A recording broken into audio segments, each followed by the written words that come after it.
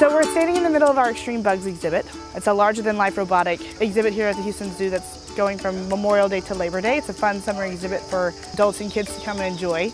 We have all kinds of large animatronic insects that move, and some of them shoot water and they flap their wings. We have an 8-foot grasshopper, a 33-foot Mexican red-knee tarantula.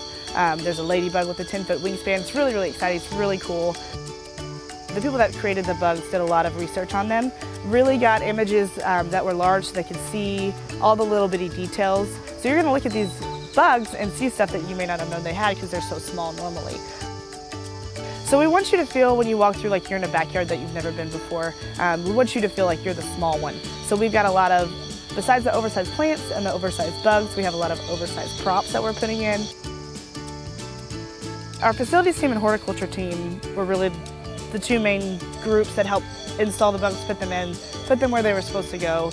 They're all very large, so if you walk through the exhibit, you'll see how big some of them are. Some of them were in multiple pieces before they came in and had to be put together, but I mean, it took large equipment to, forklifts, telehandlers. We even had to lift some over the fence and put them down in their spots because they're so large. So our facilities team did a great job coordinating that. Another aspect of the exhibit that's really cool that people may not think about so much is the horticulture. It really takes a lot of planning to make this exhibit seem lush. There's a really manicured landscape throughout. They did a lot of thinking about what plants to put where, a lot of larger plants because the bugs are larger in scale, so they kind of wanted to fit that theme. So there's really a lot of thought that goes into stuff like this. It's really, that people may not know about. It's really exciting. So one aspect of Extreme Bugs that's really interesting that we haven't done before is an interactive element. For example, there's two bugs, the Say's Firefly, that you can actually crank and make it light up.